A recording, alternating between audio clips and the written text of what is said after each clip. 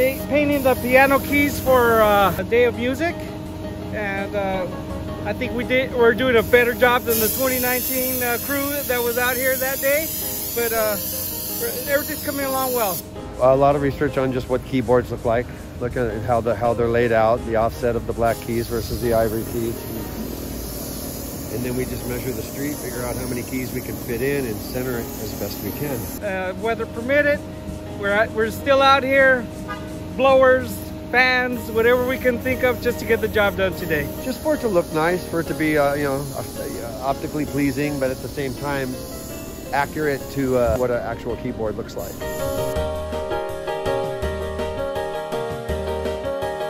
Had about 5 piano players come by, and they've actually commented on the accuracy of all that, saying, "Oh, that feels good." Something different, and we enjoy when everybody gives us a thumbs up and they like the outcome of the whole entire job. It means you're doing something right. I think it's fun because the community sees that we get involved in it, and they see what we're doing out here, and I think it looks beautiful. You gonna come to the Day of Music on the 21st? Oh, heck yeah. Yeah. All right. I'll be here.